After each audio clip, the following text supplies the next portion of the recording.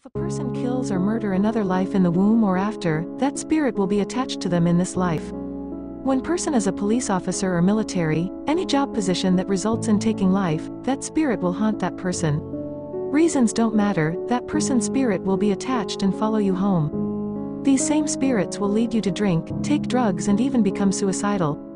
If a couple abort a child they create, that child's spirit can live around them or come into another child's life they have later or just stay around until they pass over from this physical life. Both parents will have to live another life and will experience the very same as the child's spirit. Whatever you do to harm a person in a life will be your fate in another life you live.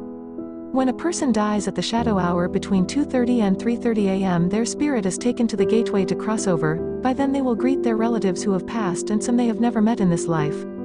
They will welcome them, then comes a choice to enter the pale white light to reincarnate into a new physical life.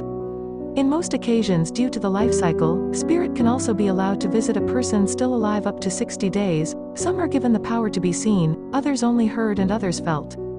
Then after 60 days again they must enter that gate at the exact time between 2:30 a.m. to 3:30 a.m. to start their orientation as a spirit being, that's if they don't return. When that gate opens at each shadow hour at 3 a.m., many spirits or specters and ghosts force their way across and into this physical realm to haunt.